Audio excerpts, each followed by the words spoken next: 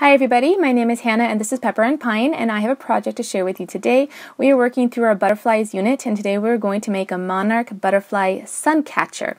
For this project you need some Fabriano watercolor paper. That's the kind that we're using, but any watercolor paper will do just fine. This is the kind that I like best for working with my Silhouette Cameo. Now I'm going to trim this down so that it fits onto the Silhouette Cameo mat, and it's 11 inches by 12 inches, and then I just need to feed it in to my Silhouette Cameo and get it ready to cut out this design, which is a Monarch butterfly. This is a design that I got from the Silhouette Cameo store, and I'm just going to enlarge it so that it's quite large. I want pretty much the largest that I can fit on this particular size paper. I want this to hang in our window, and I want it to be able to be seen from the outside. Though I like it this big, because it is so unnaturally large, I actually don't like it as much as some of the smaller versions that I make for a different project.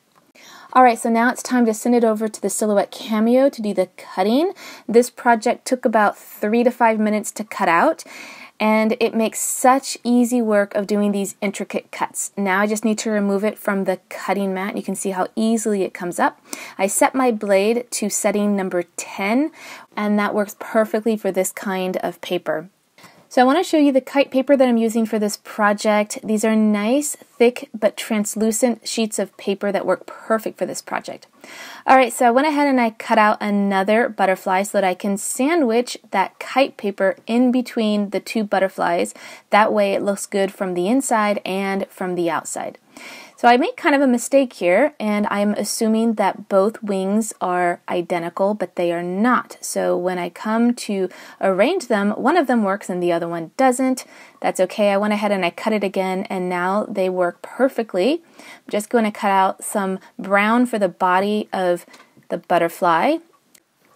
Next, we're going to paint the butterfly in black, and for this I am going to use my distressed ink sprays. Now this works pretty good and I can get good coverage on most of it, but I'm going to come back in with a paintbrush and just touch it up to make sure that I get good coverage.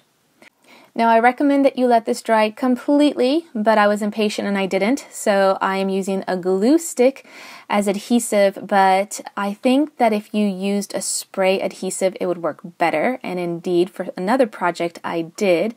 And I also thought that maybe some Tombow mono adhesive would work well too, but not as good as the spray adhesive. So if you're going to do this, I recommend using the spray adhesive over a glue stick or a liquid glue. Alright, so now it's time to add some of the details that a Monarch butterfly has, and I am going to use some whiteout to add those little white dots, and I think that works pretty well. Of course, you could use some white acrylic paint.